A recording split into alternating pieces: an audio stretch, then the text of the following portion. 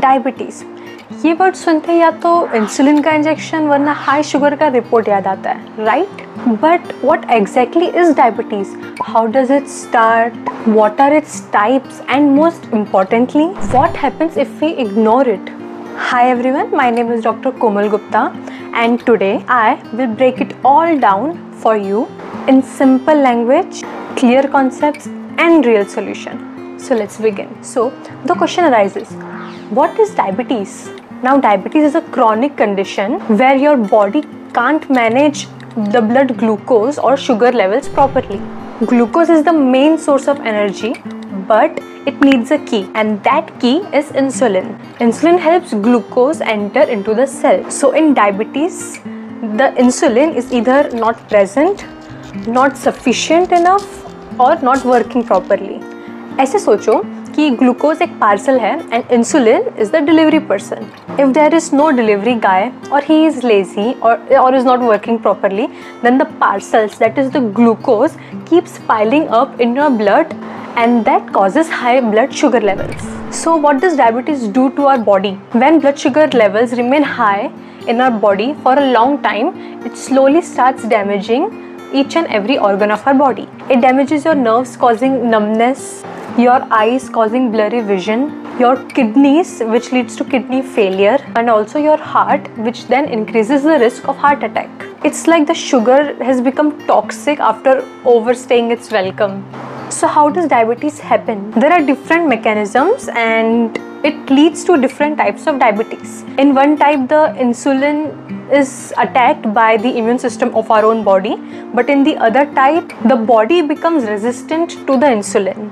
And in some other types, there's some genetic or hormonal component playing its role. The lifestyle and genes, they together become a dangerous combination. So let's discuss the types of diabetes. Type 1 diabetes, as we discussed, it is autoimmune. That is, the body's immune system starts attacking the insulin producing cells of our pancreas. So the type 1 diabetes, it manifests at an early stage and the person will need insulin for the rest of his or her life. Type 2 diabetes is lifestyle related. If you have a very sedentary lifestyle or you don't exercise, then the body starts getting resistant to the insulin. So it is more common in adults. It manifests later on. Then the gestational diabetes is the one which happens during pregnancy, but if it is taken care of properly, then it goes away post-delivery. Now two fancy ones are LADA and MODY. LADA means latent autoimmune diabetes in adults. It is autoimmune like type 1, but it doesn't manifest in early stages of life. It shows up later. That's why it is latent autoimmune diabetes. And the second fancy one is MODY. MODY means maturity onset diabetes of the young.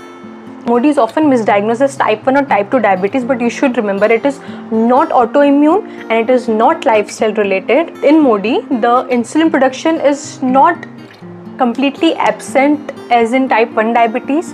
It is just reduced, and because it is genetic, that's why it manifests early in life. That's why it is also called maturity onset diabetes of young. And some types are secondary onset diabetes because of some pancreatic disease, some injury due to drugs or other endocrine related issues. Now we will discuss some early signs and tests that will help you in diagnosing diabetes.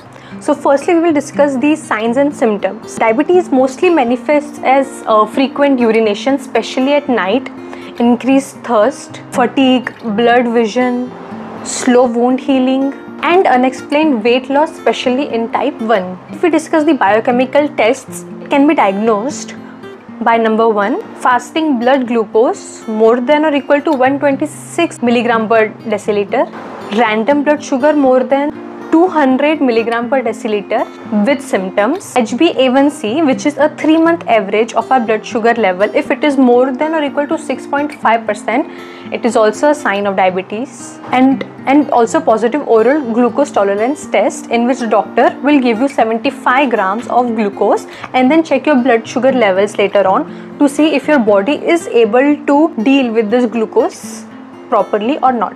So what will happen if this diabetes is left untreated? There are some short-term and some long-term complications, and these are very serious complications. So untreated diabetes can lead to diabetic ketoacidosis, which is mainly seen in type 1 diabetes.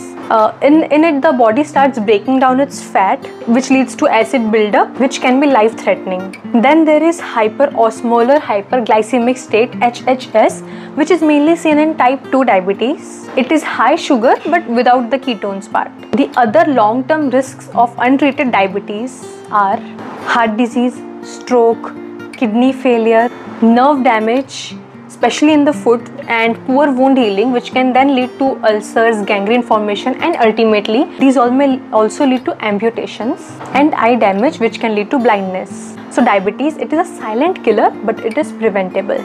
So then the question arises, how can you prevent diabetes?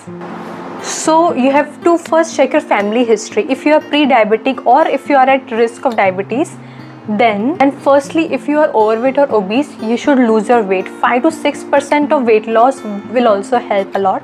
Then secondly, eat balanced meals. The meals that you eat should be high in fiber and protein and should be low in processed fats and refined carbs. Try to exercise at least 30 minutes a day. Start with 30 minutes a day or 5 to 7,000 steps a day, and then keep on increasing them to about 10,000 steps a day, or at least 45 minutes per day workout 3 to 4 times a week.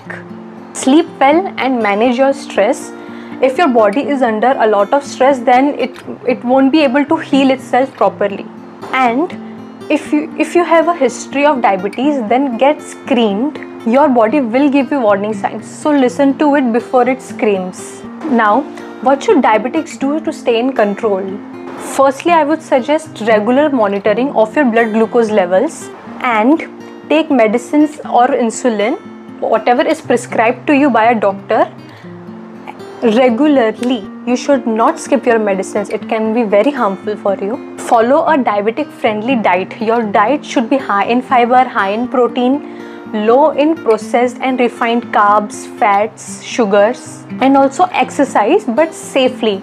Try to avoid getting any injuries, because already your body is working extra shifts, and your blood has a lot of sugar, so it leads to high viscosity and so poor wound healing and nerve damage and all those things. So exercise, but also at the same time keep yourself safe. Try to avoid any injuries, and also try to get annual eye, kidney, foot checkups, and always keep emergency glucose nearby, because it's not about restriction, it's about regulation. So as a summary, let's wrap it up. Diabetes isn't just high sugar, it affects your whole body. Early detection or lifestyle changes can reverse or delay it. So know your type, get tested, and take charge, because the best doctor is your own awareness. So if this video helped you out even a little bit, do share it with someone who might benefit from it. Also comment down any other doubts that you have.